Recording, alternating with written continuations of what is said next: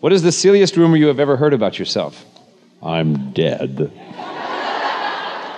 If you have any requests, stuff it, because these are all the songs I know, and I'm doing them all.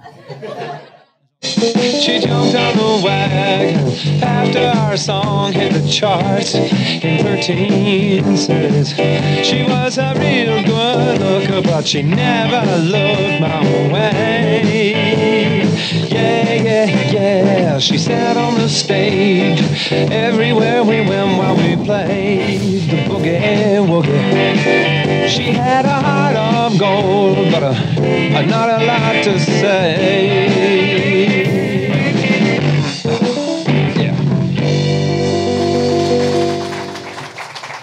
Gee, I got a standing ovation. Oh, wait a minute, you're all standing. Hi, this is Peter Tork.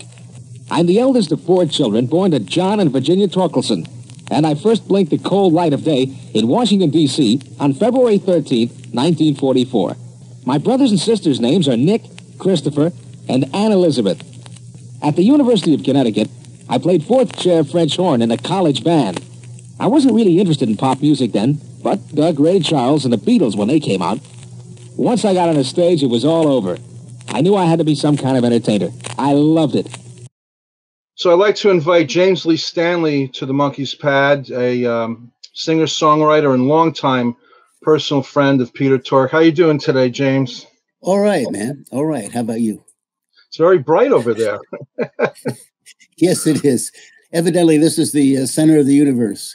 I didn't realize it, but this is where all the light emanates from. And it's all over my face. So, James, you met Peter Tork when you were 17 years old.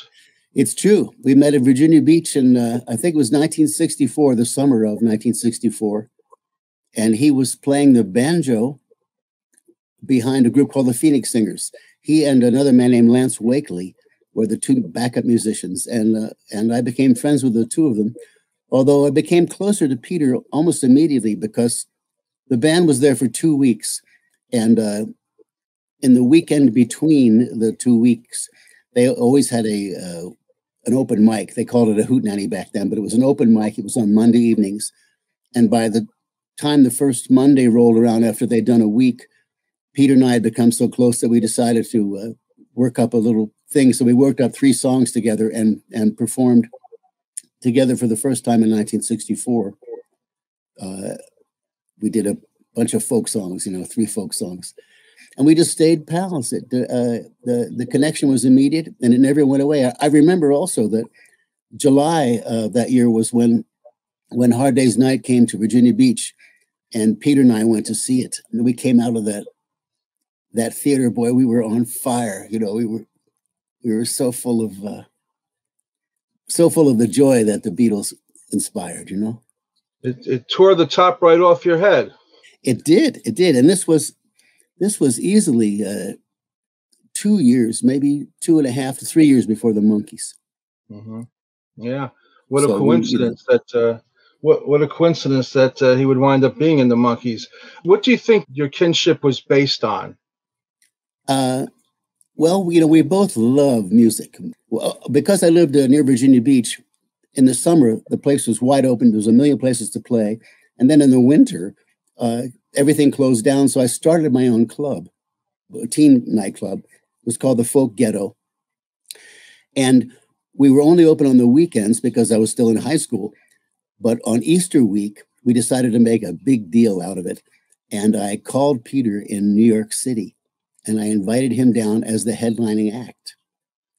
And he came down, stayed with my parents and I, and played the whole week, and told me afterwards that was the first time he had ever been hired as Peter Tork to go out of town and be a headlining act. Before that, he was just playing basket houses and once in a while getting a backup gig, playing behind someone else. So I gave him his first gig, and I think that gave us a bond that just never went away, And describe his show. Like, what was his show like? First of all, many people don't know that Peter has a really rich baritone. Had a voice it was like a cello, really rich and resonant, and fun to listen to. When he got into rock and roll, he started trying to sing higher because I guess that's what people do in rock and roll. I don't know. In any event, yeah, because like Led Zeppelin, that guy sings up in the stratosphere. I think he just tried to sing higher. And back then, he was playing, acoustic guitar and banjo. We didn't have a piano in the club, so he didn't use that. Though he already played piano, because at our house he actually played "The Flight of the Bumblebee" for my parents and blew their socks off. In any event, he would do folk songs, and also he was very very versatile. I remember that he not only did folk songs, but he did "Who Will Buy" from the musical Oliver. He did "Hard Day's Night," and he played that solo. We thought he was magnificent. If I had not been a member of the Monkees, my feeling is that I would have, in short order, become a popular performer in my own right, because that's what I do. And I would have just kept right on doing it. And this was 1965 now, 65. Who are his musical influences, according to what he's told you? Pete Seeger, he was mostly influenced by folk music, by the folk musicians, and Pete Seeger is one that comes to mind most readily. I asked for a banjo. My folks went out and bought me a little tiny dinky 5-string banjo, and Pete Seeger's book, How to Play the 5-String Banjo. I think I bought that myself and learned how to play from that. Nobody said, "Here, take a banjo," or "Gee, you'd be good at it," or anything like that. I just wanted to play it. But he also hung out with all those guys in the village, and traded songs. So he knew all those people that were coming up. He and Stephen Stills were actually in a little group together for a little while, a trio. I've got a photograph of them somewhere around here. In any event, because we were young, we were essentially sponges. Everything was an influence. I mean, look at the fact that he did a Beatles song, a Broadway song, a folk song, an Appalachian mountain banjo thing, all in one show. Clearly we went to as many wells as we could find, and we drew whatever resonated for us.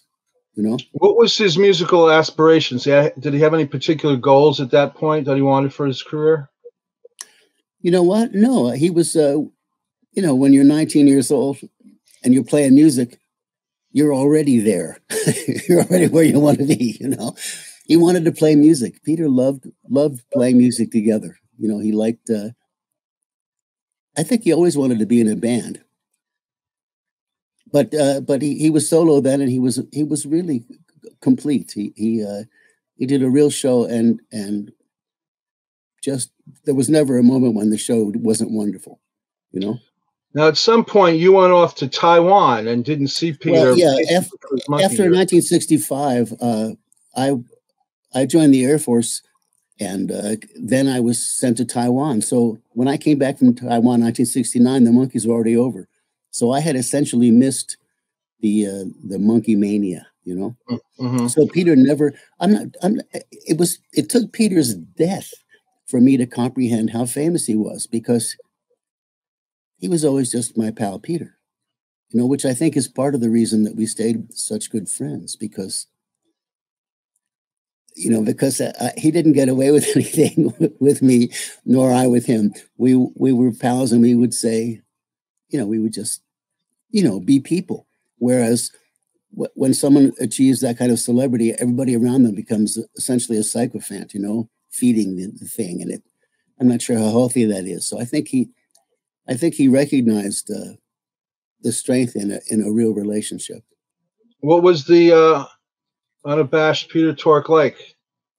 Nothing like the character he played in the Monkees. The character is certainly a genuine part of who I really am. I created that character on the Greenwich Village coffee house folk singing basket passing stages when I was a young entertainer in Greenwich Village. And I think what I was doing at the time was setting up a kind of a defense against the joke falling flat, as if to say, well, somebody told me this joke was funny, and all I know is what people tell me, and they must have been lying. But when you see his interviews and you see him on TV, what you see is what you get. He was the same. That's who he was, man. He didn't have a facade, though he did assume a kind of a bravura when he was being interviewed that wasn't there. But you kind of, when you get interviewed for on a national TV or you kind of puff yourself up a little bit, the way a bantam rooster would puff him up when he walks around the yard, So he would do a little bit of that, but I'm telling you, he was pretty straight, Peter, the whole time that I knew him, and enormously generous and nurturing, When you reconnected with him in 1969, was he still in his Monkee mansion, still in his big palatial estate? No, actually, I had a break from, I took some emergency leave when I was in Taiwan, and I went home, and I did go down to LA for 2 days, and I saw him. He was living in a place in Rogerton then, in Beechwood Canyon. He did not have I never knew him when he had that place in the valley, the big place that Stephen Stills ended up with. I never saw that place or even knew of it until, years and years later. I saw him in Rogerton, and it was just at the time that they had finished headquarters. When you saw him in 69, he was still with Ren, and he had just had his... Oh, that's right. He and Ren came over, and Hallie had been born 2 days before. So that's like 1969, I think. Early 70. Oh, yeah, she was born... Okay, so he came over to the house then with Ren and Hallie, and as I say, Hallie was a newborn baby. And then we just kind of stayed connected after that. I remember going to another place up, I think it was in Laurel Canyon, but it might have been in Coldwater Canyon, where I came into the house, and the foyer of the house was corkboard, and it had about 1,000 pictures of Hallie being born. Literally Hallie crowning, and then coming out of Ren. There were all these photographs, and I'd never seen anything like that.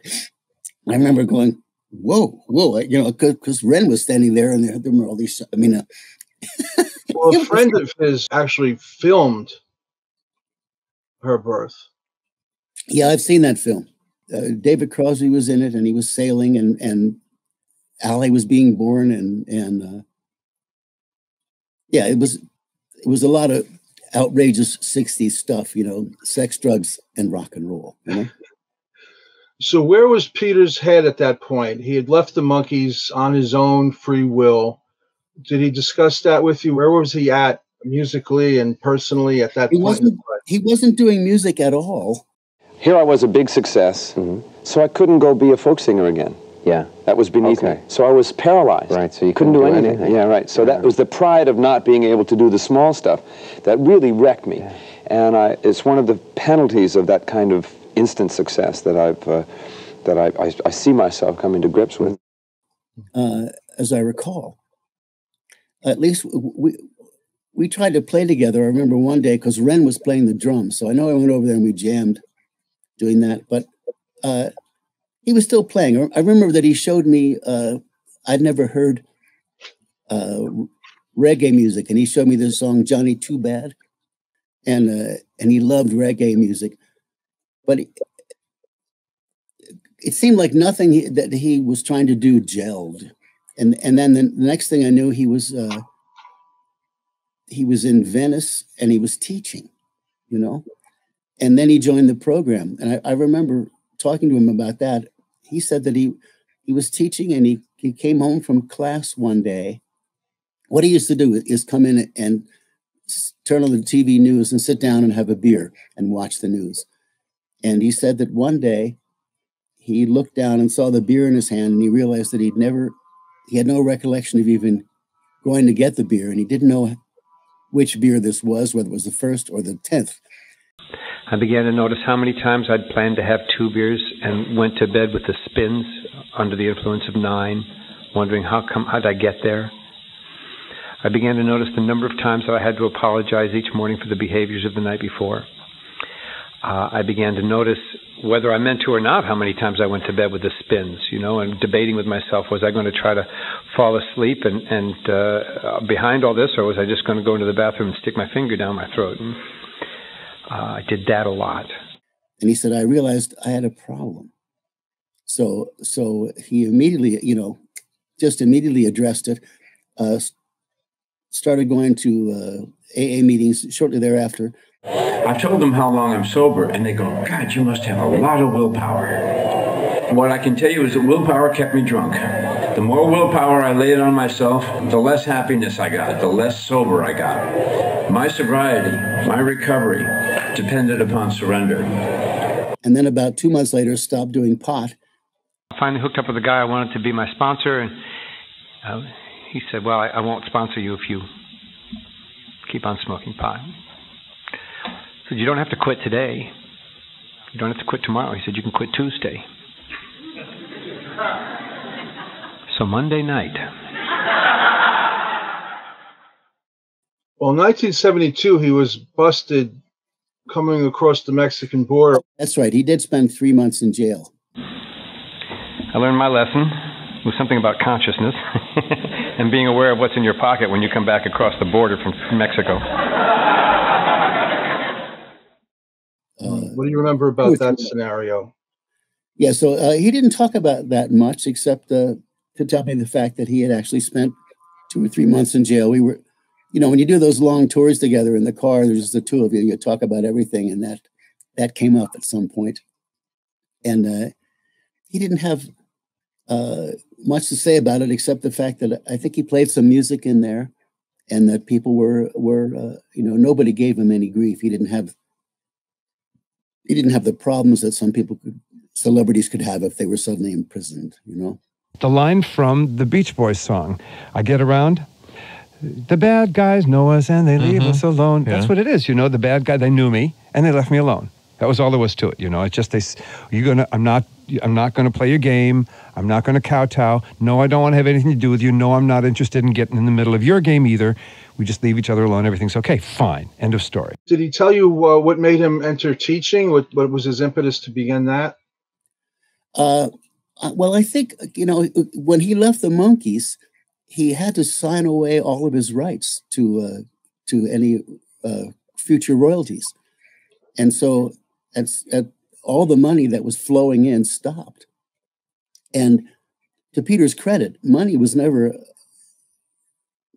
an inspiration for him. You know, he was glad when it showed up, and he really didn't care about it. He was, you know, I mean, I think he gave David Crosby $25,000 to buy that sailboat, and so far as I know, David never paid him back. You know, I was going to ask you that. It's an off-reflected question. Did he ever get his money back? No. I mean, he told me he didn't, so I assume that'll be correct. Was a time when I was so unassertive that if it came down to me or somebody else, you know, having something, anything, I figured probably better them than me. I mean, which it's kind of a nice attitude, I guess, when it's done from a fully self-realized position. But at the time, it was from quite the contrary. It was from a feeling of lack of worth, self-worth, which also accounted for that dummy character that I played with. But he didn't care. Money just was not a big deal to him. But he did have a daughter, and he did have expenses, you know, living expenses. And I think he became a teacher because he could. You know, he must have been offered some sort of situation, and he took advantage of it and taught for a while. I was kind of surprised to find out that I wasn't as good at it as I thought because I come from a long line of teachers. I'm a third generation on both sides of my family. So I really thought it was so much in my blood I didn't have to do anything. Turns out there are a few things you have to do. So I wasn't as good as I thought I was. But yeah, it was a whole lot of fun. I loved participating with the kids. The first thing I ever did as a high school teacher in my English class, I knew that if I didn't take the chance, I would never get it again. I made the kids write what I did last summer. Did you really? I really did. Any surprises? No. Hey, this was a liberal school. I mean, these kids were wild and wacky kids. And I know that he enjoyed it all of his life. One of the hats he liked wearing was teacher. You know, he liked being the mentor, you know. So after he got sober, he counseled people that were interested in listening to him, didn't he? He never stopped doing that. I remember sometimes if anybody ever was in trouble, anybody in his, he always went to meetings, whether we were on the road or not, at home in Connecticut, in Venice. There were always meetings and always available to anybody who was in trouble. There really is no such thing as neutral in this thing. If you're not working towards recovery, or the equivalent, if you're not working towards the higher good, you are going to work for the lower evil. You cannot help it. There is no standing still. I don't know why, but it's just a mechanical fact. It's like gravity. It's just one of those things that is. Sometimes even in the car, he would get a call or call somebody and talk to them for an hour, just to try to help them alleviate the stress of dealing with addiction. He was enormously generous with his time. He always was available for that. Always. What do you think was where did he get his strength to stay sober all those decades? I don't know how to answer that, because I don't know where any of us get our strength. Some of us have enormous respect for our own word. If I give my word, that's the end of that. I can't get out of it. If I gave my word to you, you could absolve me of the responsibility of keeping my word, but I couldn't. And I'm pretty sure that Peter was the same way. If he said he would do something, he did it. That's all. Well, somewhere in the late 70s, early 80s, he moved to New York. Do you remember that? I do. We reconnected in New York. I remember it was a hard time because that was before the Monkee resurgence. And, after Michael had shot all the Monkees in the foot with his, tell them we're fake, that whatever that pronouncement he made, which was pretty disingenuous when you consider that the musicians that played on the Monkees records also were the same musicians that played on the Association records, the Mamas and Papas, the Turtles, the Beach Boys. These same musicians called the Wrecking Crew played for everybody. And Michael made it sound like the Monkees were less because these guys played on it. I don't know why he came out with that. I know Michael, and I certainly have a high regard for him, but I never understood why he did that.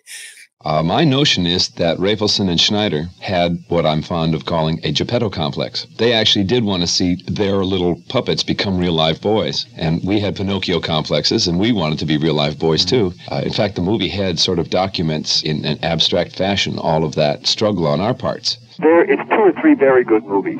It's a very good psychedelic movie and a story about psychojello. It's two or three good views of the Monkees. One of them is rather positive and one of them is rather negative. The business about how I say I'm the dummy, I'm always a dummy, that's a proper view of my attitude towards the whole thing. And at the same time, there is this sense in which Rafelson saw me as an empty-headed mouther of other people's philosophies. He was a little negative about everybody. And it certainly didn't serve them. And so when I reconnected with Peter in New York, I stayed with him. He and Jennifer had a little place on the West Side. And I stayed with them. And I remember we went down to the China Club. And I took Peter down there. And I thought that a lot of the musicians, disrespected him. He didn't play, but I introduced him as my pal Peter, and they were kind of like blowing him off a little bit. And I remember seeing, that pained look in his face as these guys were being rude and or condescending. Not so much rude, it's just condescending, like, oh, you were the Monkee, And I know it troubled him. And it troubled him. Their reputation was at its nadir during the 70s, yes, and it really didn't get rehabilitated till later on after the reunion. It's true. And what's funny is that let's see, I can't remember. Do you remember when the Monkees first had a research? Oh, it was because of MTV. MTV began rebroadcasting the Monkees. Yeah, it's May of '86, I think, was the first show they did. Okay, so that's when Peter started. When they started giving him, some regard. It's enjoyable. Part of me goes the same as it did the first time, just exactly the same as it did the first time. What's it got to do with me? And what does it all mean? And part of me goes, this is wonderful. Maybe it's just a way to collect some leftover karma, which you've got to do regardless. Whether it's in the Monkee guys, whatever the story, whatever you're doing, you've got your karma to work through. There probably were a few loose ends that I didn't pick up on the last time that I have to pick up this time. And that's another reason that we were friends for life, because I saw him really shine when there were no Monkees. The Monkees idea wasn't even on the horizon, and he did. He was a wonderful performer and a wonderful musician, and I saw him like that. And I think the fact that he got that from me, that kind of respect, all through that period, probably helped the bond as well. And I remember that after the Monkees' resurgence, I think it might have been 90, 91 or something. And I said, Peter, why haven't you made a record? All these guys have made solo records and you haven't. And he was so humble. He just said, well, no one has asked me. And I said, Jesus, Peter, I have a studio. It's behind me. I have a studio. I have a record label. I have distribution. I said, why don't we, at some point, make you a solo record and we'll shop it, And the worst case scenario, if literally nobody likes it but us, we can put it out on my label, which is distributed by Capitol. So we can't lose, And I just said, let's just do that. And I must admit that my vision of the first album, because I had seen him perform, this organic acoustic music, I wanted to present him doing those banjo things. I wanted to make essentially an acoustic record so that I could demonstrate that there was no phony stuff behind him, that he was the guy doing this stuff. Yeah, it was organic, very organic musician.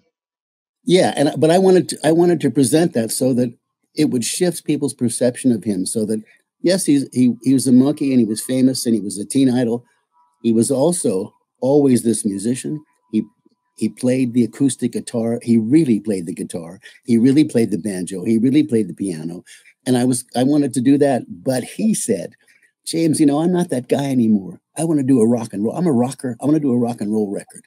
And I want to do, and I like all these synths and stuff. And I said, okay, well, let me see what I can do to help further your vision. One of the things I've always done as a producer is try to figure out what the vision of the artist was and then serve that. And I learned that from reading about George Martin, who never discouraged the Beatles. He never said that's a stupid idea. We can't do that. He always tried to help bring to life whatever the vision was that the artist had. And so that's what I tried to do with Stranger Things Have Happened. I tried to just, assist him in realizing that vision. And what do you? The results are different than we're used to. It's like you said, he was a folky, and I think he shines best with that brand of delivery. How were you happy with the production on that? As I say, it wasn't the record that I wanted to make with him, but it was the record he wanted to make. And to tell you the truth, I don't listen to a lot of the stuff that I produce. Well, let me rephrase that. It is fun to go back and hear a record I produced before, because I don't listen to it after I produce it. When it's first done, I've already been listening to it every day for a year or two. So, I tend to not listen for a while. But I did listen to they just did a re-release of as you know, of Stranger Things Have Happened, with a bunch of alternative cuts and all that. And so I went back and revisited the record, and I'll tell you the truth, I like it a lot. I was genuinely surprised at how much I liked it. It was Peter's thing, not mine, and it sounded like a Peter record. It didn't sound like one of my records. If you listen to my stuff, it's much different than that. But I liked it, and I thought it was very inventive and very varied. How did Peter change over the decades that you knew him? Did he develop or change markedly? Or yeah, to tell you the truth, when we first went on the road together, I remember we were in Texas, and some fans came up, and they were just coming at him with all this Monkee stuff, and I thought he was very short with them and impatient, And we got in the dressing room, and I said, Peter, you were unkind to those people. They love you. And he said, I said, well, what you said was mean-spirited. And he flipped out. Mean-spirited. I'll never miss mean-spirited. Do you intimidate people? Yeah, I'm afraid I do sometimes. I don't mean to particularly, but part of it's from that insecurity. One of the reasons that people build up these skills at, say, intellectualization is feeding the monster. Well, it's out of insecurity, and when you're raised thinking, and I was raised basically with the tenet of perfection is barely tolerable. And I said, well, Peter, the fact that these people care that you want to make music, you should be on your knees grateful that anybody cares, because there's so many of us making music, and the fact that these people love you and want to hear that stuff that was playing when they were growing up during the nascency of their realization of their personness. You have to be kind to these people. And we had like a little tiff about it for, I guess, we went on stage. He was still upset, but we came off stage and he flipped. The people came up and he was kind, and I never saw him do that again. I'm not trying to pat myself on the back. What I'm saying is that he recognized that he was trying to deny his past. And I said, that's ridiculous. Your past is what it is. It'll never change. And what you should do is enjoy the fact that you had this past, and not deny it, but embrace it. And certainly, if you take the latter half of the 1960s, for a good 3-4 years, the Monkees were a major force in American pop music. Is that a question? No, I'm just kind of curious to see your reaction now. What would you say were the greatest qualities that you admired that he possessed?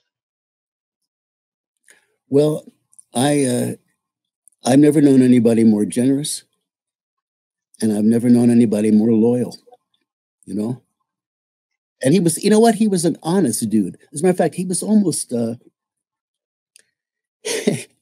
he was almost too honest, because he didn't filter. I think that's why a lot of people misinterpreted him early on, because he would say what he thought, or if you asked him a question, he'd tell you, the truth as he saw it. And in America, we tend to be more involved in, glad handing and bullshitting people, rather than saying, hey, that wasn't whatever. A lot of people don't do that, and Peter did that. He was a straight shooter.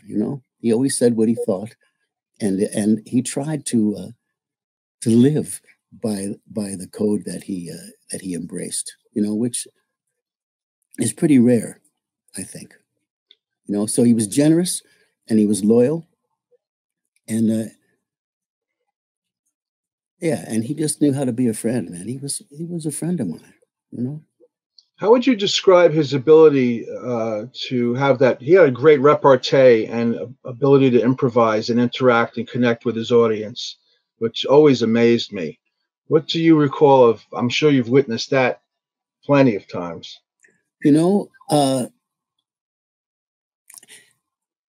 That's something that may have been another bond, because we shared that. It was always, we were as relaxed on stage as we were off stage, and able to spontaneous. Maybe it's because neither one of us ever worked up bits.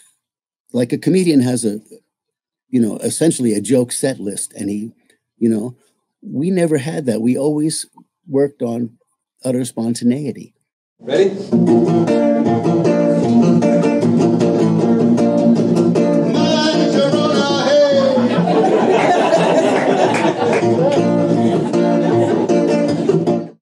And our entire lives. So it's just a muscle that it was a muscle that was always there, and consequently easy to use. Peter was always personable, and always likable. And so far as I know, so was I. I remember on one tour, did I tell you the story? We were, I think we were on the west side of Missouri, or the middle of Missouri, and we were in his Acura. It was the very first tour, and his Acura timing belt broke. So I said, it's not a problem. I've got AAA. I called AAA, and this guy came and picked us up and towed the truck into St. Louis. Towed the Acura into St. Louis. And dig this, it was going to take all day for that Acura timing belt to be changed. And we were on the way to that Pete Seeger thing that he does for the river every year, named after that sailboat of his. It's in New Jersey. I can't think of the name. Damn, this maturity is challenging stuff. In any event, I said to the manager of the Acura dealership, we need a room because we have to rehearse. I mean, we're going to spend the day doing nothing. So let's give us a room and we'll just go in there. So Peter and I went into this big conference room and went in the corner and we just started rehearsing. And word got out that Peter Tork was playing music in an Acura dealership. And inside of an hour, we had about 200 people jammed into that room and hanging out the doors. And so we did our first show together at an Acura dealership in St. Louis, Missouri. Completely impromptu. And we did that. We related to everybody and talked to them and laughed and had a great time. He always did that. It's also part of that folk tradition. We come out of that thing where you do talk to the audience and you do amuse them and you do interact with them. It's not like stadium rock, where it's this big performance and there's security guards and a wall between you and the audience. In acoustic music, there is no wall at all. What I have always done between every show is I do a set which lasts about an hour, and then I go out in the audience. I go out, and even when I was Stephen Wright's opening act for 3 years, and even when we played the Universal Amphitheater for like 8,000 people, I literally put down my guitar, walked off the stage, and I had a case of LPs, and I started yelling, "Over here, meet the artist!" And I walked through the crowd up to the lobby, and they all came out. That's a folk tradition, man. That interaction and that availability. How would you rate Peter as a songwriter, and what are some of your favorite songs that he wrote? He was always trying to do something you hadn't heard, which is pretty rare because many of the hit songs you hear are derivative. They sound like some other hit song. Peter always wanted to write something that you hadn't heard before. Of his songs, I really like that "You Get What You Pay For." I decided to actually record that. I did a concert last month and included that song and really thought, I really like that song. Let's see, "Sea Change" he wrote. I always liked that. I meant it to be ambiguous. I wrote it specifically so that it would not be clearly a positive thing or a negative thing. Is to say that everything is in the song. There's no hidden keys that once you know, things fall into place. Everything is in the song. I don't know if you've heard the lyric. I drank your deep sea waters kneeling at your shore, felt the changes in my body, came crawling back for more. Screeching seagulls, moaning whales, dare me to exist. Do I enter Mother Ocean? Do I dare resist? I give up. I surrender to your charms. Take me down into your depths and let me drown in your arms. Take me down. Tender is the Chops. Oh, Tender is. Yeah, I remember that. I sit at the piano almost all the time. I think about my life and try to make it rhyme.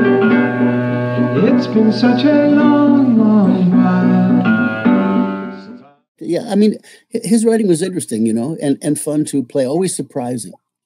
What were his relationships like with the other Monkees through those years, post-Monkee years, when he was touring with them? And did he socialize with them? Oh, no question. He got along best with Davey. I think in order of connection, it was Davey, Mickey, and Michael. And Davey was just such a personable, funny guy and very available. I remember he came to the studio and just cracked us up. And Peter and I realized we didn't get him to sing, you know. It was a funny hour. He saw Davy go out on stage and just sit down on the edge of the stage with the guitar and enthrall the crowd. He said it was like such a wonderful, wonderful moment for him to watch Davy just absolutely enrapture this entire audience, just sitting with the guitar. I think he was playing a song called "I Want to Be Free." So it was definitely Davy first, and then Mickey. The last time I saw Mickey was at Peter did that show at the Grammy Museum. You know, when that tour that he did towards the end of his life. That's the last time I saw Mickey. Mickey was always nice, and Michael. You know, Michael tried to sign me to his label, so I knew him a little bit as well. I think that Michael and Peter did not have the warmth that he and Davy had. And I know that he and Mickey had some difficulty, and mostly because Peter was busy telling, he wasn't filtering how he presented the truth to some other band members, and it caused them a lot of problems. I mean, it caused the band problems. So there was some estrangement between he and Mickey, but I do know that Mickey loved him, you know, and Michael, I think he was less available as a friend to Peter. I know that he and Davy had a problem when, you know, Davy really liked his sauce, you know, and they put together one tour, and Peter said he'd only go on the tour if Davy would promise not to drink, and Davy promised. But Davy's perception of it was, I won't drink before the show, but after the show, if I want to drink, I'll have one.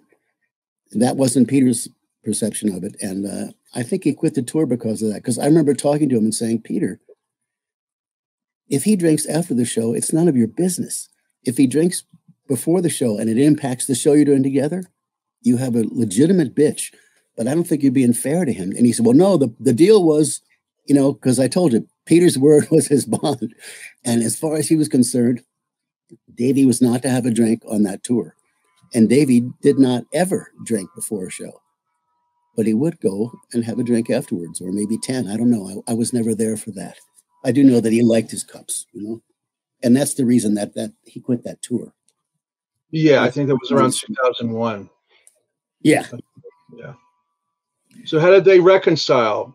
Because obviously they played again.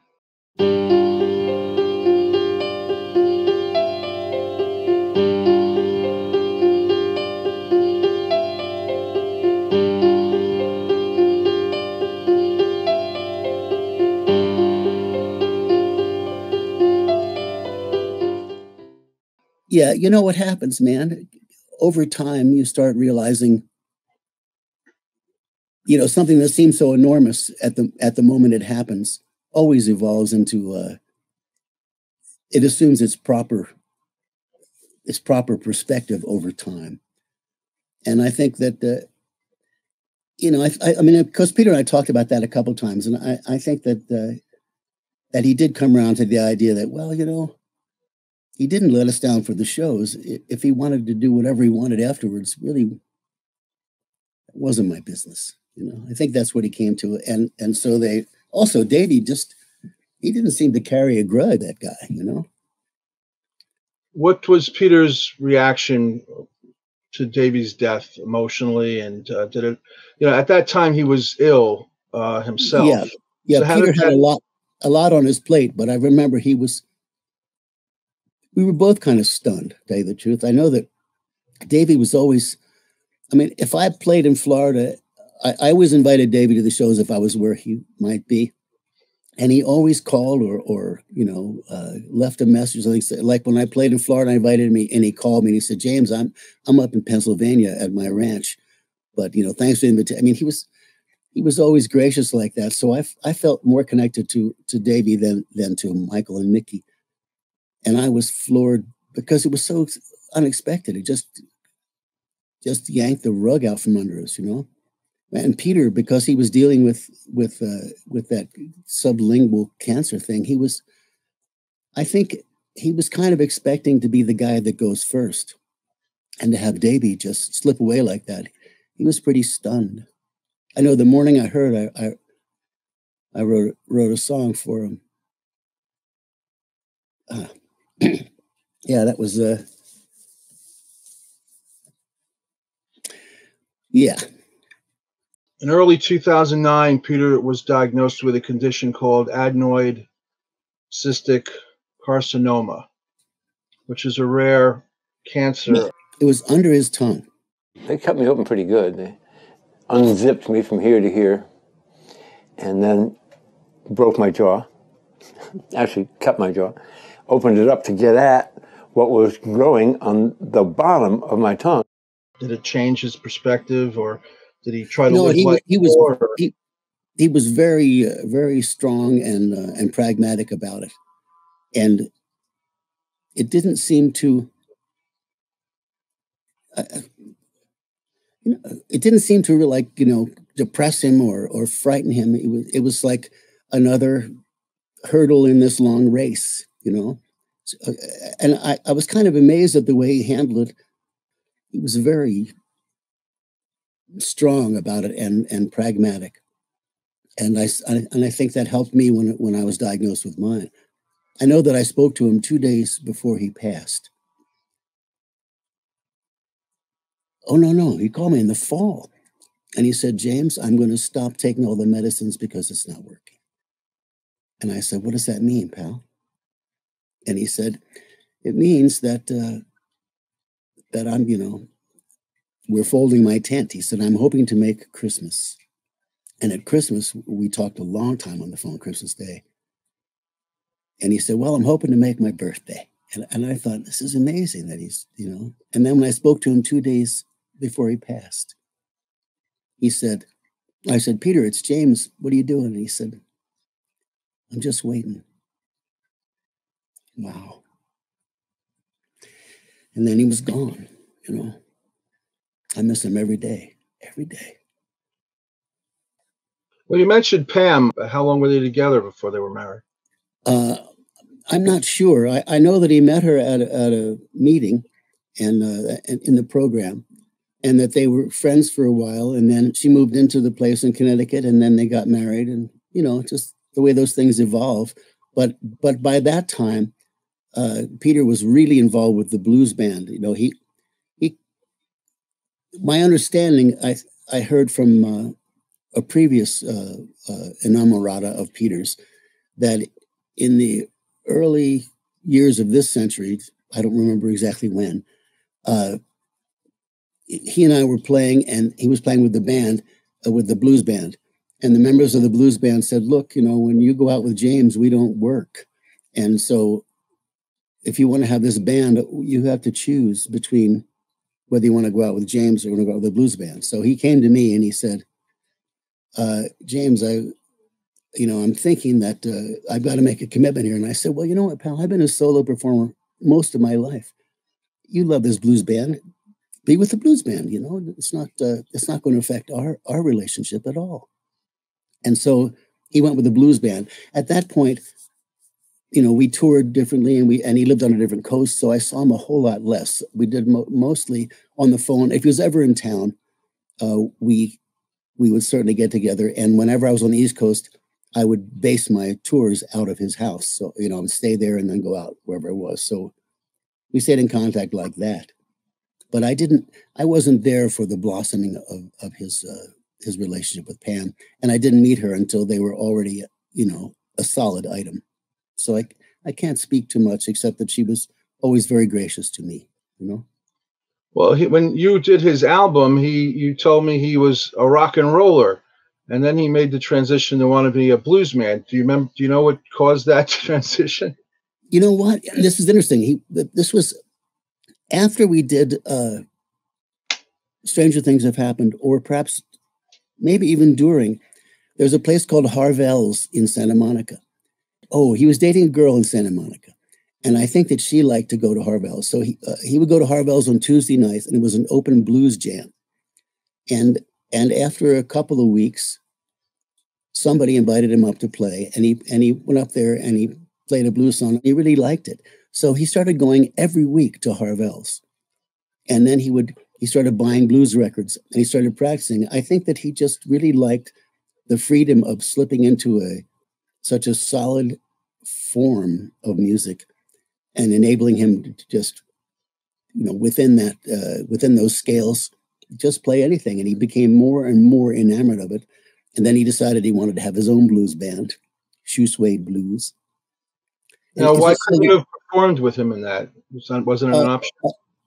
Because for me, most blues bores me.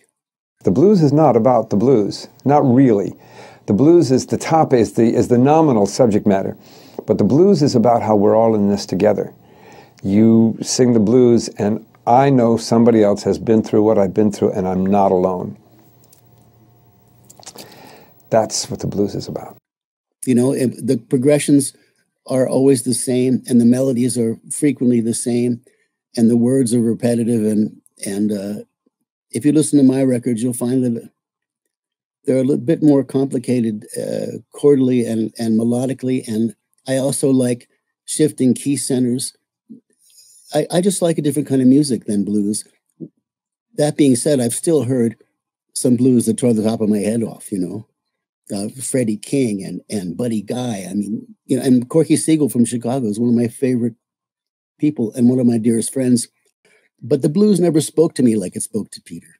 So I didn't have any interest. It just doesn't resonate for me with the same kind of thing that Miles Davis does or the Beatles, I know they came out of rhythm and blues too. Music is really personal. It resonates differently for every person.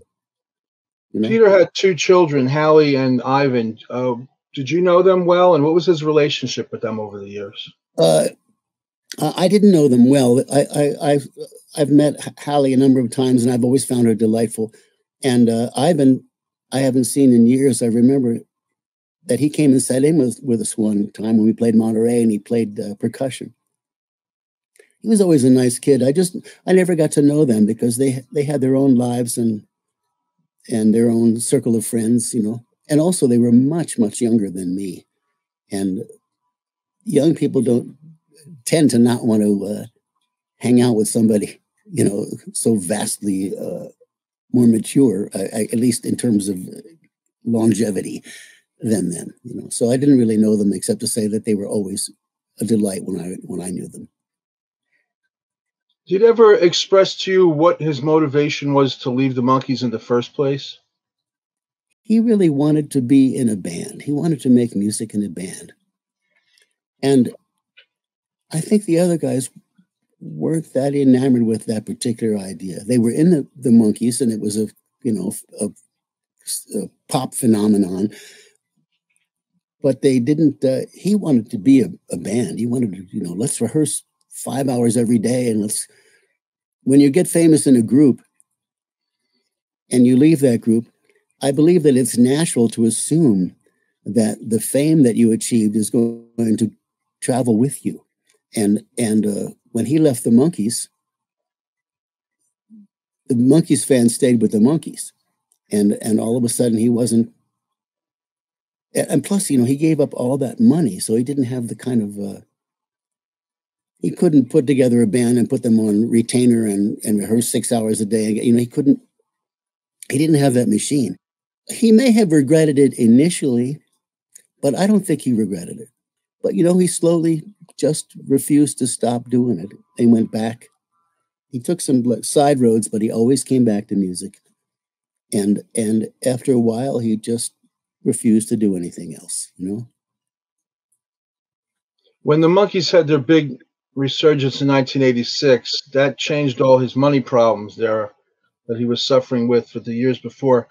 Financial security and acceptance, and so he must have been on cloud nine through that period. Oh no, it really lifted his spirits, lifted his sense of self-worth, and it also gave it like redeemed him from that bullshit of them being unworthy of their, they weren't Milli Vanilli, but there was a perception that they kind of were, and he was redeemed from that, so he loved it. I remember he said the funniest thing. Nick, his brother,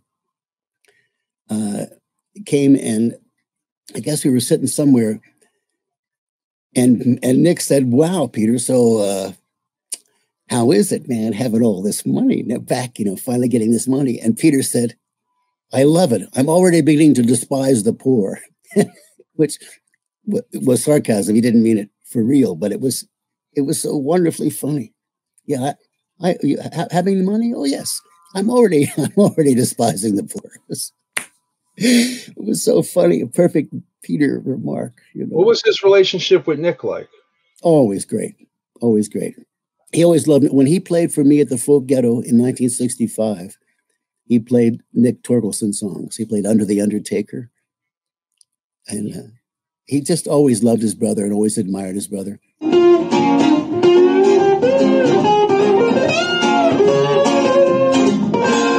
When I came upon you, baby, I didn't know what it was all about. His brother told me, after Peter passed, I was talking to Nick, and Nick told me the most beautiful thing. It made me weep, man. He said, James, I don't know whether Peter ever told you this, but after you produced his solo album and you guys went out on tour and started doing this thing again, he told me that you gave him his life back. I was floored. I didn't think that I thought he always had his life, I didn't realize that he'd been so estranged from what he wanted to do. But I just did it because I wanted to help, When he would have to go back out with the Monkees, was it something he looked forward to, or was it more of a financial responsibility? How did he enjoy those last 4 or 5 tours with the Monkees? Well, I think he enjoyed them. I think he thoroughly enjoyed them. The fact that he went out, because he got to go out and play and do his thing, and he liked it when, you're a musician, aren't you? Yes, I would say so. Yeah.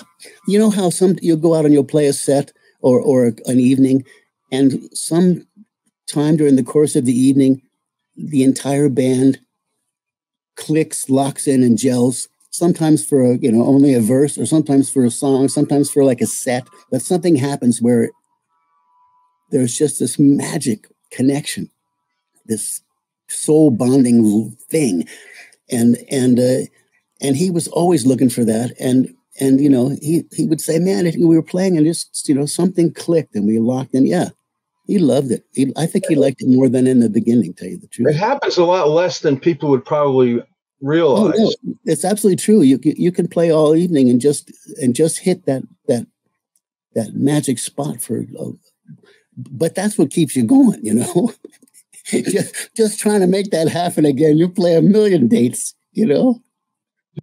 What made him laugh? Actually, man, I seem to make him laugh a lot. I remember saying things on stage where he would literally drop to his knees laughing at some of those lines. He loved the spontaneous thing. He liked the surprise turn. If it looks like you're going to the right and you go left, that always made him laugh. And irony was a big thing with him. And he loved the really clever stuff like Flanders and Swan or Tom Lehrer. We will all bake together when we bake. There'll be nobody present at the wake. With complete participation in that grand incineration, nearly 3 billion hunks of well-done steak. Those kind of people that would write not only funny, but perspicacious kind of funny, He always said that Danny Kaye was an early influence. Yeah, he did say that. I remember he liked Danny Kaye a lot. Now, a long time ago, these teeth walked into my office. And I said, "Do I know you?" And they said, "No, but you've taken out some of our friends."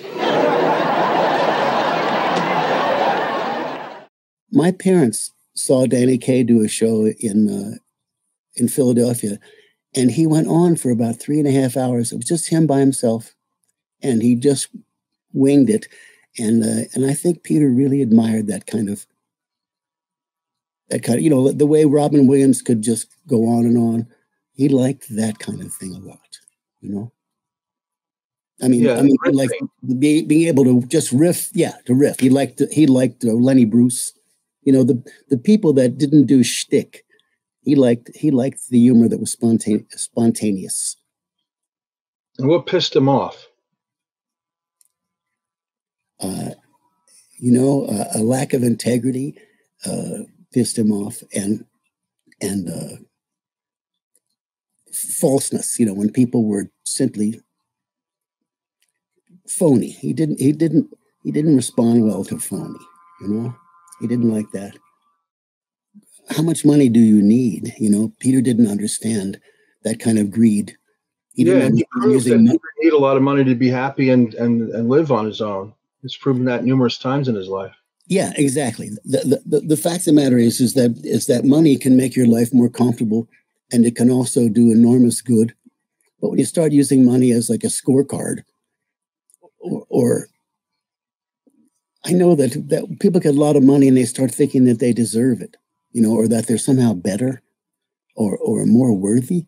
You know, when you have a lot of money, it doesn't mean that you're more intelligent or more worthy or more valuable as a person. It means you have a lot of money. That's all it means. And how you behave with that money is what makes up, you know, who you are.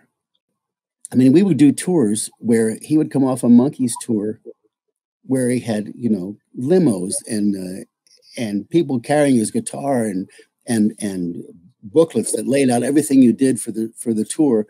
And then I'd pick him up in a rented Dodge Stratus that I drove, and we would drive across the country together, schlepping our own stuff and staying in like one hotel room with 2 beds, you know, to save money. And I realized that he didn't have to save any money. He was doing that for me, you know. And he demanded that we split the door, even though I know that everybody was coming to see Peter, you know. They were not coming to see me. But he still demanded I split the door with him, which I thought was enormously generous. When Peter and I did tours, I always made more money than him, which is astounding, you know. How many artists would do that? Would be, you know, let me help you out, pal, you know. What did Peter spend his money on? Well, I know he loved his little BMW, and he spent a lot of money refurbishing the house and the barn that his parents owned in Connecticut. You know, and he was generous. He gave a lot of money to anybody that needed it. You spent a lot of time traveling with Peter on the road. There's got to be some stories or some moments that come to mind of incidences that happened during all that travel and loading and unloading, and you know, you find yourself in Podunk, Illinois, or where you got stuck, or you couldn't make a gig, or you took somebody's jacket by accident, you know, things like that. Yes, right. Well, you know about that jacket thing. Okay, I remember one time we were. He wanted to, when we first started touring, he wanted to drive, but Peter drove like he was immortal. And I'm not kidding. When he was driving, I was constantly in fear of my life. And so I for the next tour, I said, you know what, pal, it turns out that it costs a lot more money for us to rent a car with 2 drivers. So why don't you let me be your driver, and I'll just be the guy that drives, and you know, then there'll be one person driving the car, and it would cost less. And he went, okay. Well, how bad was it? How bad was his driving? How bad was it? You know, 80 miles an hour tailgating somebody. That's bad. I mean, he would switch lanes, and it just was. You know, I was constantly in fear of my life, and he always drove like that. I remember he had his MGB GT, and I had I guess I had my MGA, and we were driving in Mulholland, and you know, I couldn't keep up with him because I was afraid I was going to go off a cliff, you know. So there was that. Were there any mishaps, or you couldn't make a gig, or when something went wrong? You know what? Actually, yes. I remember there were a couple of those. Two separate occasions, Peter forgot his guitar. One time we were on our way from Connecticut to Cafe Lena up in Saratoga Springs, New York. And we had loaded in at his house. And we were in my rental car. And we get there and I started loading the stuff. And I said, Peter, where's your guitar? And he said, well, isn't it in the trunk? And I said, no, I loaded my stuff in. And then I sat in the driver's seat with the car warming up, waiting for you to load your stuff in. So he called the house and it turned out the guitar was still sitting in the snow in the driveway. So we had to drive around like maniacs trying to find somebody on a Sunday that would rent us a guitar for that show. And another time, we were on tour on the East Coast and we had played Philadelphia, the Tin Angel. And I said, look, our next gig is down in Newport News. So I'd like to drive down to Newport News, get there a day early because we have dinner with this DJ and we're doing this broadcast, an interview thing. And then we're doing the show the next night. I said, let's just go where we have to be and then we can just relax. And Peter said, no, man, I want to go to Atlantic City. And I said, well, you know, why don't we go where we have to be? And then there's no pressure because we're already where the next gig is. So we don't have to like, no, I want to go to Atlantic City. And I said, all right. And he said, I'll tell you what, just take me to the Philadelphia airport. I'll fly to Atlantic City and then you can pick me up and we'll go down. And I said, all right. So he gets to the I pull up at the airport. I pick him up and I said, where's your guitar? And he goes, it's in Atlantic City. And I said, what? So I said, get in the car. And so we drive like maniacs from the Philadelphia airport all the way to Atlantic City. We got to Atlantic City. And I said, so where are you? Where did you stay? And he said, I can't quite remember. I think it was, so we drove around Atlantic City for an hour and a half. We find the neighborhood. Then we finally find the house. We go there. No one's home. The doors are locked. So I'm looking at the house and I walk around it and I see up on the second floor, there's a window open over the back porch. So I grabbed a hold of the rain spout and I climbed up on top of the roof and I ripped the screen off. And I went in the second floor bedroom window, which happened to be his bedroom. There was his guitar sitting there. I picked up his guitar. I went downstairs, came out the front door, and I said, here, you owe these people a screen. I was so angry. So we get in the car, and he said, listen, James, we don't have to drive back to Philadelphia. We can drive down to Cape May. We can catch a ferry, and it'll take us right across, and then we'll be like, an hour and a half from Newport News. And I said, does that ferry still run? Oh, yeah, it's great. So we go down there. The ferry doesn't run anymore. So we have to drive back up and cross over into Philadelphia, and then drive all the way back down to Newport News. We missed the dinner with the DJ. We missed doing the live interview. And I was so angry, man,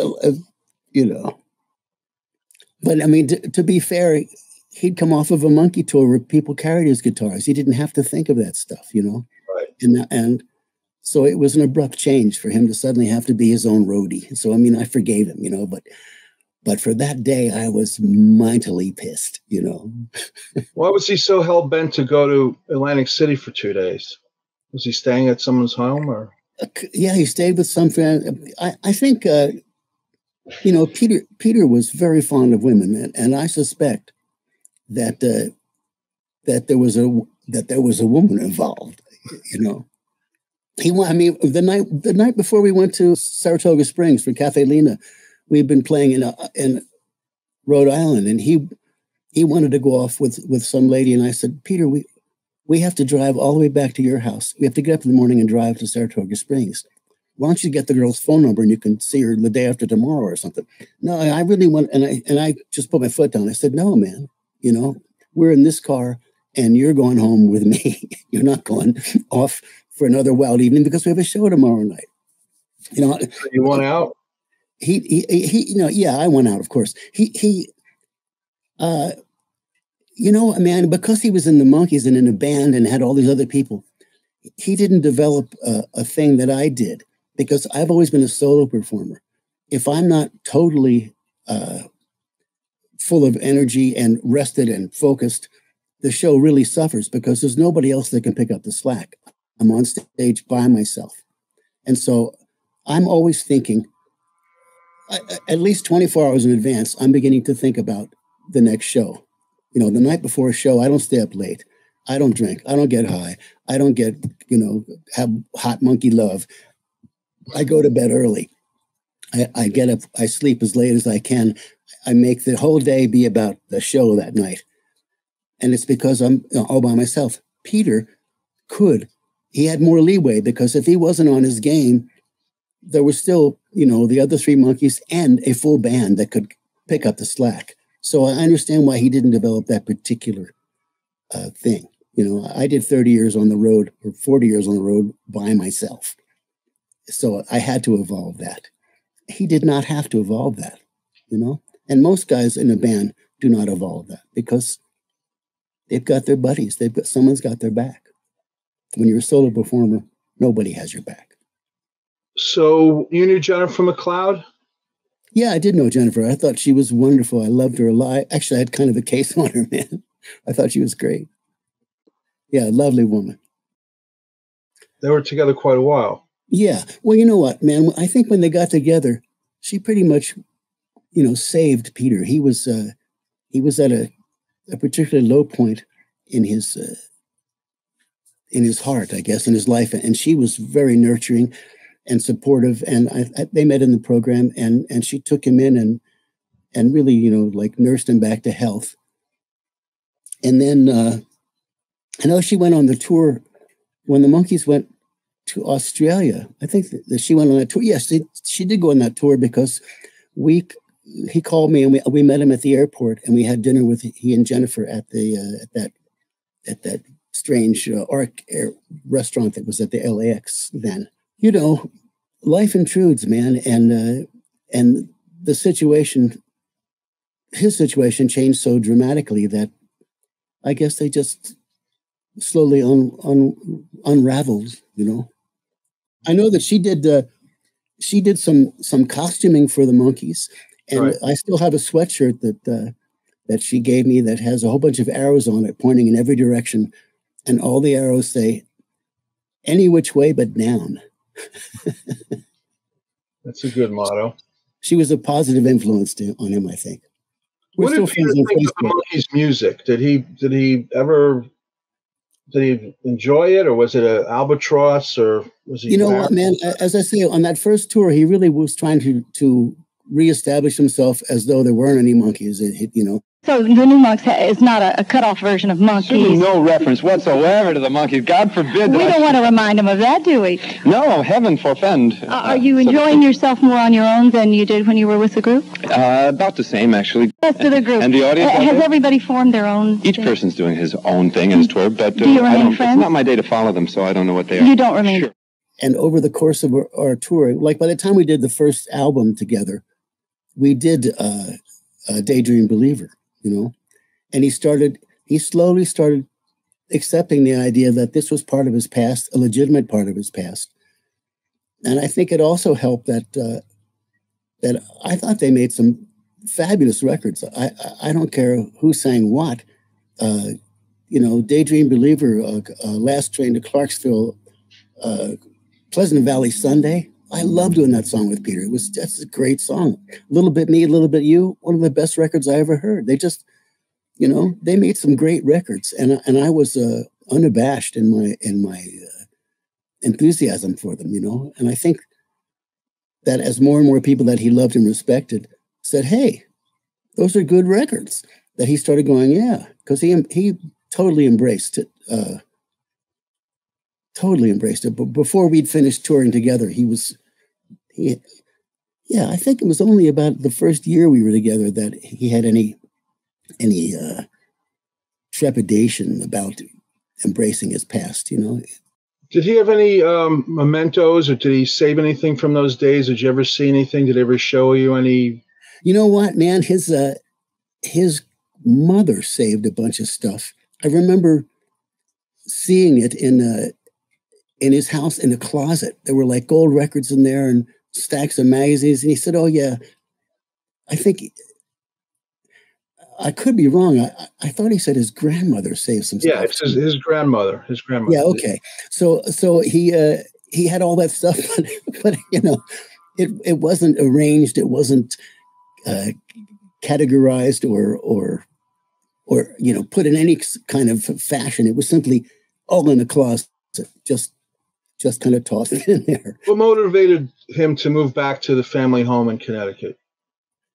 That was mysterious to me, because I remember when we were early in touring, he was talking about how angry he was with his parents when they moved from Wisconsin to Connecticut.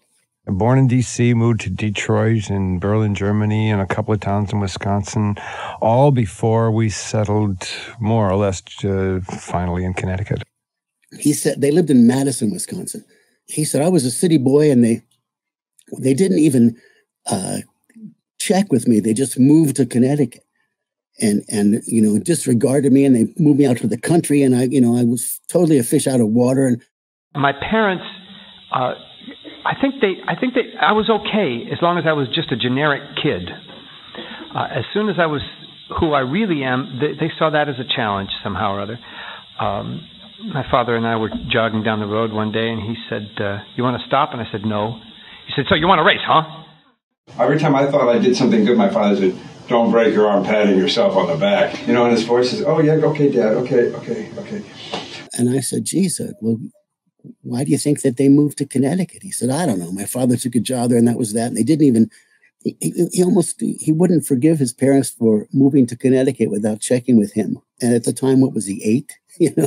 So when we got to Connecticut, I was talking to I liked his parents a lot. And I was talking to his dad, and I said, so Tork, what? He was called Tork too, by the way. I said, so why did you move to Connecticut? And dig this. He said, well, when I finished college in Madison, I put out, feelers for jobs. And there was a job offered down at the southern end of Illinois on the Kentucky border. And I thought, well, that's pretty close to the family, because the family was all in Wisconsin. So I thought I'll go down and look at that gig. If I can take that gig, I will, because it won't move the family so far from everybody else. So he goes down there and discovers that they have colored only, white bathrooms, black bathrooms, colored water fountains, all this. And he saw that bigotry, and he said, I did not want my kids to grow up in an environment of such bigotry. So I took the only other gig I was offered, which was in Connecticut. So in fact, he was thinking of his family when he moved there. But Peter didn't know that. And so I told him. And we got in a fight about that. No, I wasn't. And I said, Peter, check with him. He moved there because he wanted to protect you guys from ignorance and bigotry. Well, Peter said that he was contemplating suicide at age 13. Did he ever discuss that with you? You know what? Somebody told me that, and I have to tell you, I never heard him say anything like that. I remember when I was 13, I put a loaded gun to my head, loaded and cocked. And eventually put it down. And a couple of days later, I sort of realized or decided that I had preferred to live. Part of it was that I really wanted them to get how angry and distressed I was, but I also wanted to be around to watch them, go through the changes. And I just realized I didn't have both, couldn't do both. And so I had to let the I'll show them side of it go. So if he was contemplating it, it must have been pretty brief. And I mean, when you were trying to think back when you were 13, everything was so enormous. The girl broke up with you, you got a D in geometry, whatever. These things were, enormous to you. So he might have been responding to some 13-year-old thing. Plus, when you're going through adolescence, you're going through some chemical changes that are profound, we have to give ourselves permission to see ourselves as damaged people. I woke up to my life, to my adult life, damaged. I was damaged. Not very many people in this world escape being damaged. Anytime you weren't noticed for the real who and why of yourself, you were damaged. I do some pretty serious weeping from time to time, coming to grips with the damage in my own life. It's nobody's fault. My parents were damaged also, and they did the best they could with the damage that they brought into their lives.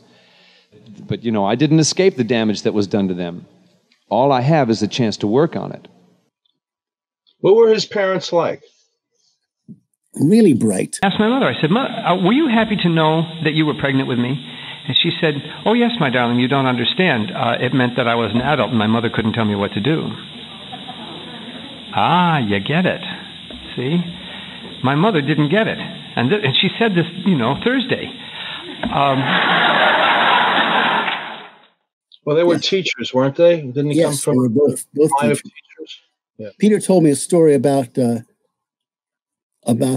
piano. He was mad at his mom because when he started playing the piano, he just started playing it by ear, you know.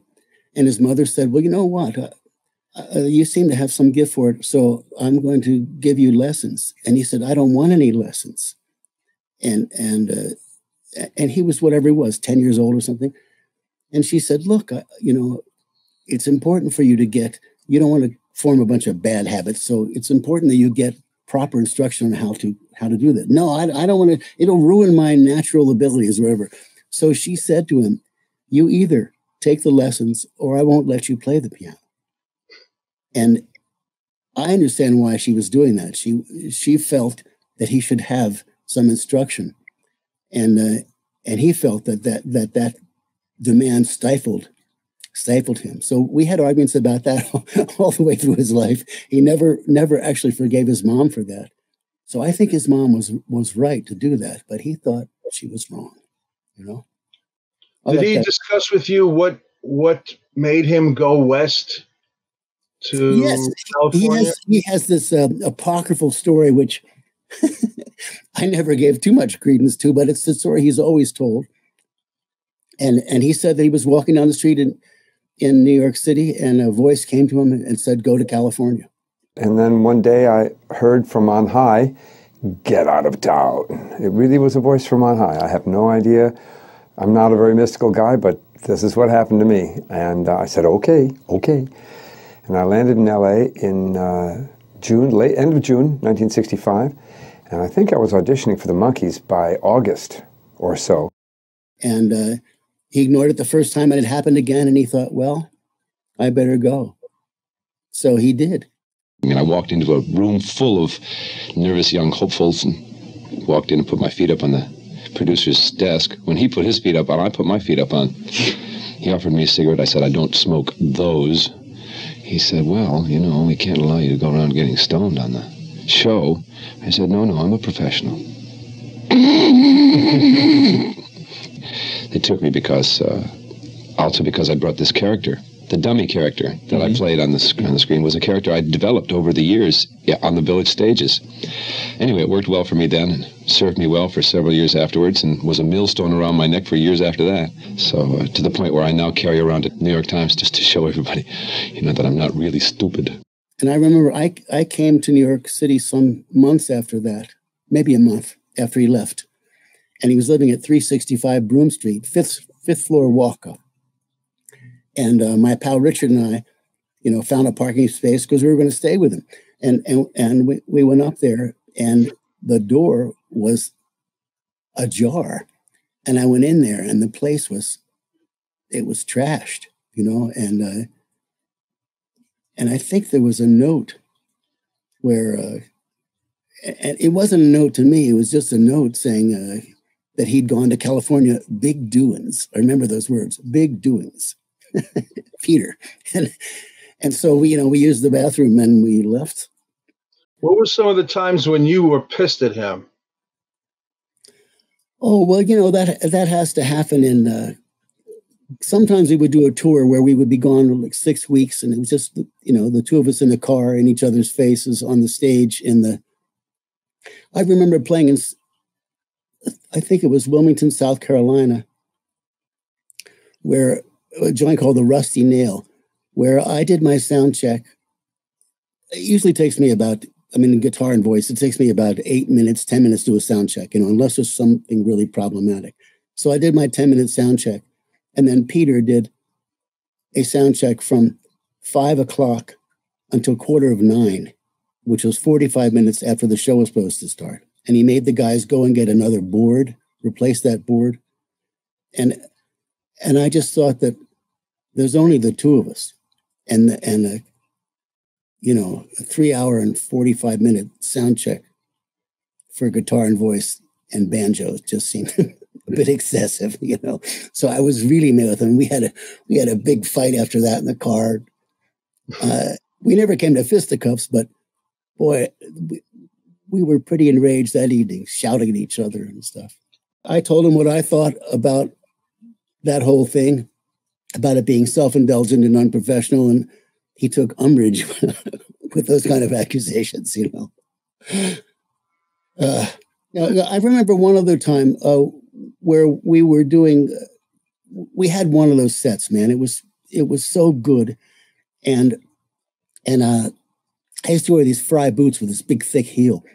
And we finished this one song, and we knew that the next song was going to be Pleasant Valley Sunday. And I started stomping my foot with the time, and then I played the lick, da da da da da da da da, because it was like right out. The people were still applauding, and I started this thing because I could feel this fantastic momentum, and we started doing that thing, and I counted, and I'm playing it, and just before we sing, Peter goes, "Stop, stop, stop," and I went, "What?" He said, "Let's do it a little slower," and I. It was like, imagine you're about to have an orgasm and your wife goes, "Wait a minute." I was so angry that after we went back to the dressing room, because that was our last tune of the set. And I said, "Don't you ever do that to me again. Don't you ever stop the momentum in a show." I was so pissed. Those are about the only 2 times I remember us ever fighting, That was kind of an odd call, don't you think? Because I know what it's like on stage when you feel that thing. Yes, this is where we go into this song right here, and the audience responds instantaneously. It was the right decision. It was really orgasm time, and he stopped it dead. And I don't, to this day, know what possessed him to. And also, the lick is da da da da da da da da da da da da. I'm not such a great player that I could play that too fast. You know what I mean? I thought it was in the pocket, and it just felt like the momentum. It's like when you're surfing and the wave starts to curl and you catch it and you get that ride. We were right there, and he let the wave go by. He literally stopped us from riding that wave, and as I say, I really came down on him, and it never happened again in the whole rest of our lives, So I must have had some impact on him considering that. Oh, you know what, man? I remember him getting pissed at me once when I was really, really angry, and I was letting I was cursing and screaming and just being throwing a tantrum essentially. And he said, "James, what gives you the right to think you can give yourself permission to be so engorged?" And it was like, wow, he's right. Why am I giving myself permission to be a complete and utter asshole? So he stopped me then.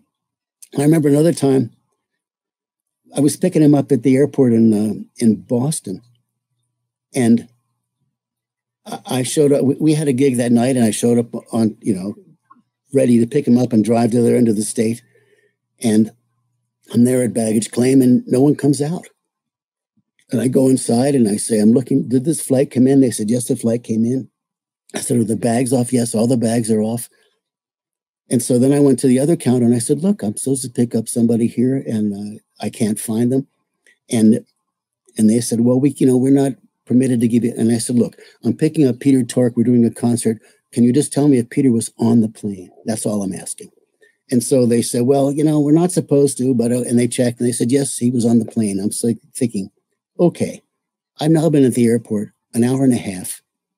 I can't find him. It turns out that he decided to wait in the drop-off area instead of the loading zone. So he was up on the other level where you drop people off to catch a plane. And I was down below. You pick people up. A baggage claim. And we had a big fight about that. He couldn't understand why I was so upset. And I couldn't understand why somebody would be so stupid as to wait in the drop-off thing. This wasn't his first rodeo. I don't know what was going on there. So. Well, the fact of the matter is that over 50 years, we're talking about 3 times. That's extraordinary. As I say, I'm surprised it was so few. Well, there was a lot of love between us and a lot of, I don't know, man, we were connected, What are some of the poignant things he said or did around you? The poignant things. Were there any moments either with fans or his personal life where you just saw a side of him that maybe you only got to glimpse at a few times? You know what? I think that I've already addressed that. He would be so available to anybody in the program, and he would also be available to anybody that if anybody was having any kind of problem. I remember there was some young girl who was what they call a cutter. She cut herself. I don't understand the entire thing, but there are some people who actually take a razor blade or a knife of something, scissors or something, and they cut themselves. And he was helping some young girl that was doing that, and he would help people that I thought were insane. They would come around and be so strange, and he would help them. He would take the time. He was, he was very compassionate dude, very compassionate. Were there any incidences with fans overstepped the line? Yeah. I remember playing the Iron Horse in Northampton, and these 2 young women, it was actually a mother and daughter, and they were looking for the bathroom, which was, the dressing rooms were downstairs, and so were the restrooms. And we were in the dressing room, which was a big room, and it didn't actually have a door. I mean, a closing door. And these 2 women walked in and right into the dressing room, and then they stopped dead because they were confronted with Peter Tork, the Monkee, and they were huge fans. And he thought, what are you doing walking into my dressing room? The show has a star. He just was enraged, and they were just looking for the bathroom. But he thought that they came down there and just came into his dressing room without even being invited. And that wasn't the case, but that's what he thought happened. And he felt that they'd overstepped their bounds, that there was, one of the things that I like to do and Peter liked to do was to have that time before you perform, when you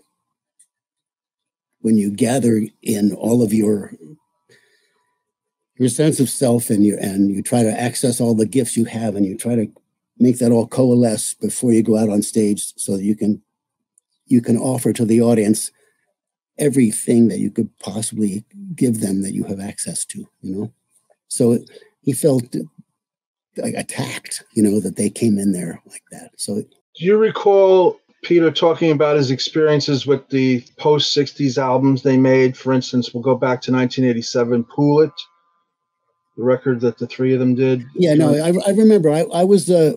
I submitted songs for all of those projects, and I was there for the release, and I was sometimes in the studio with them for those things. Was Pool It the first album they did when they came back together? Yes. Okay, because I remember going to Peter and saying, Peter, this is really an opportunity for the Monkees. I would like to suggest that rather than do your headquarters, we're going to write all the tunes thing, keep in mind that the Monkees, when they started, had some of the greatest songwriters and the greatest musicians in the world at the time in that genre, providing, you know, the material for the album. If I were you guys, I mean, I would love for you to do some of my songs, and I know you'd like to do some of your own songs, but what I'd like to suggest is you go out and you find the best 20 songs in the world you can find and record them, and then you take the best 10 of those and put that album out and show these people who you guys are. And they talked about that. Evidently, Peter presented it to them, and they considered it as an idea. But Davey said, well, there's 4 of us, and we're doing 12 songs. 3 of the songs are going to be mine, no matter what. And when Davey put his foot down, the other guys went, well, if he's going to have his songs on there, then I'm going to have my songs on there. And that was the end of that, you know. Was he happy with the results of that album, or you? I never got into that album at all, and I know they were disappointed in the sales. The next time was '97 when they reunited the 4 of them, and they did an album called Justice that they played their own instruments on, and they did a TV reunion. I was in the studio for that too. That was all. Michael was the. He was really calling all the shots for that record, as I recall. I mean, it was supposed to be the 4 of them, but when I was there, it seemed like the final say was Michael's on that record, you know. Then they went on to Good Times, which was not in 2016. Yeah, no, see, I hadn't. Peter had been living on the East Coast now for, you know, more than a decade, I think, or at least a decade, and that was a Monkees thing. I didn't have any interaction with that at all, and I don't think he even sent me the recording. So, America, I know he did not send me the recording, which is, when I think about it in retrospect, sort of odd. So maybe he didn't like that so much. I don't know. What do you think was Peter's happiest period?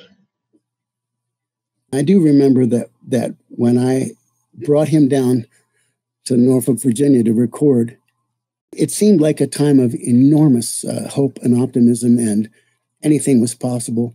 And here he was, you know, playing basket houses in New York, and he comes down to Norfolk, Virginia, and he sells out a week of shows, and the audience adores him. And the paper does a full-page Sunday spread on him, and, you know, it was... I mean, he must have been that happy many other times, but I think that was the first time he was ever that happy with who he was and what he was doing, you know? And what year was that? What era was that? 65. Now you're working on a documentary about yourself. Tell us what you're doing now. That's right. The documentary actually was finished last week, and it's called the Opening Act: The Extraordinary Journey of James Lee Stanley.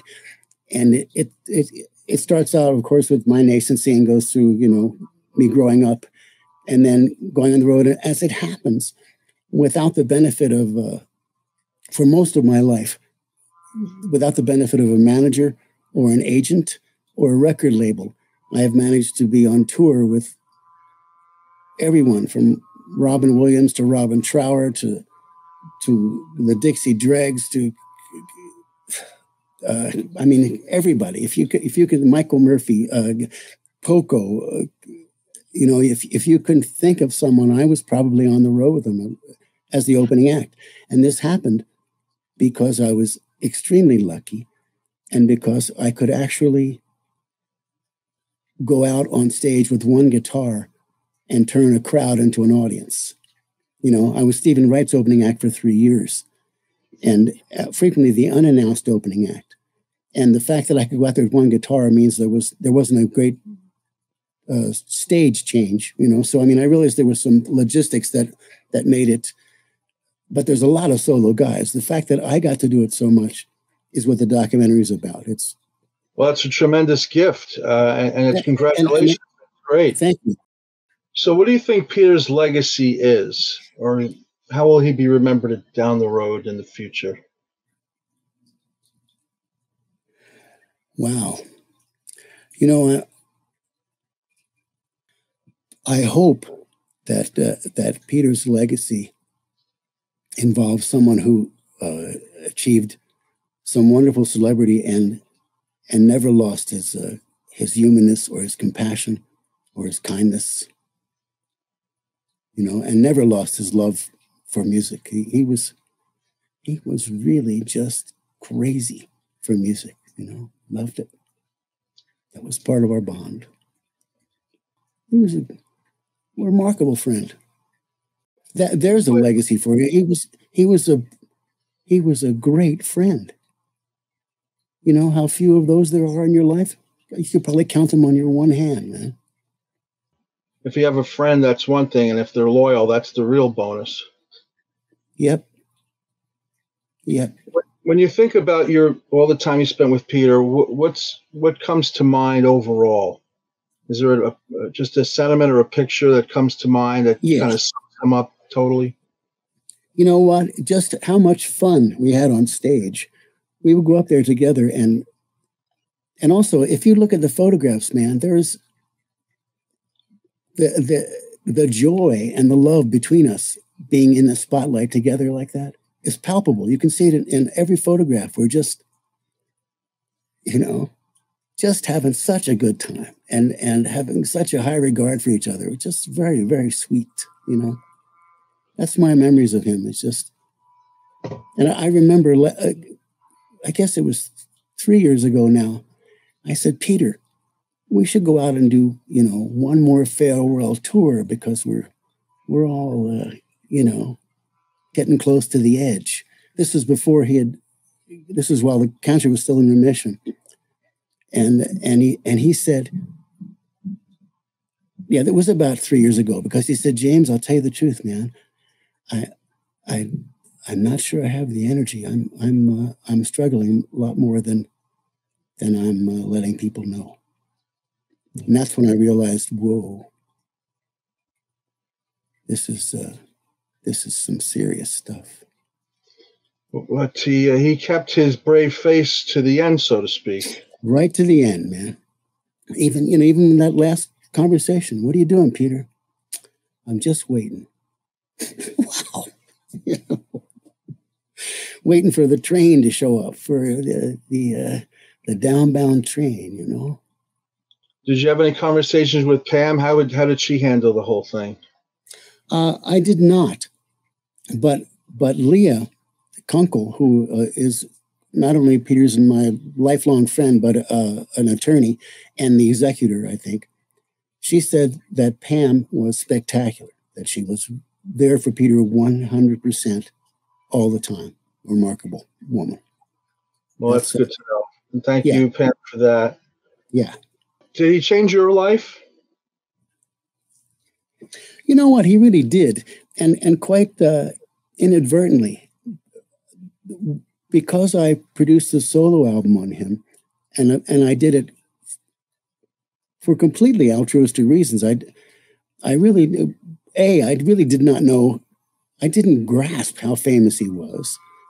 And I just thought that he was languoring and he loved music, and why didn't I help him out? From doing that, it ended up that MTV did that unplugged thing.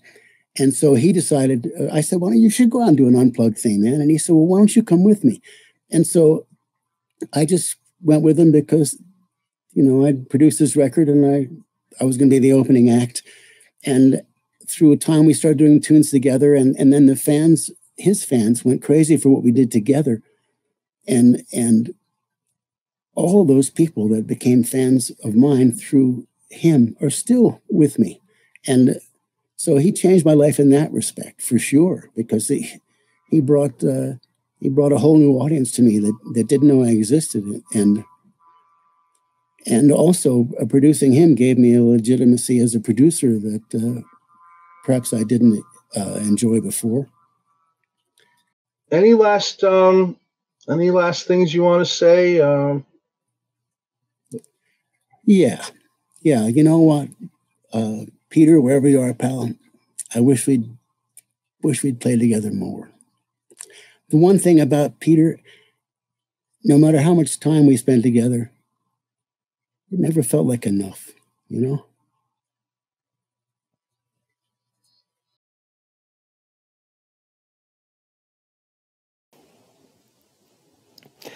Singing, singing in the rain, singing in the rain, ha, just singing in the rain. What a glorious feeling, I'm happy again. Ready? As ready as I'm going to be.